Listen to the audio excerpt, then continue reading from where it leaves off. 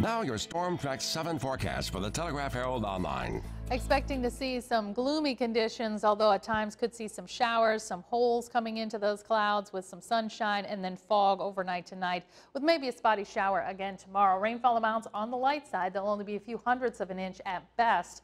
Could see a tenth of an inch. Do expect highs in the low to mid 70s today with humid weather and those spotty showers, north winds of 5 to 10. Tonight could see some areas of fog with lows in the mid to upper 50s and aiming for the 70s to near 80 for the next few days, staying fairly muggy. Extra clouds possible from Thursday and Friday, depending on how far north the remnants of Harvey get.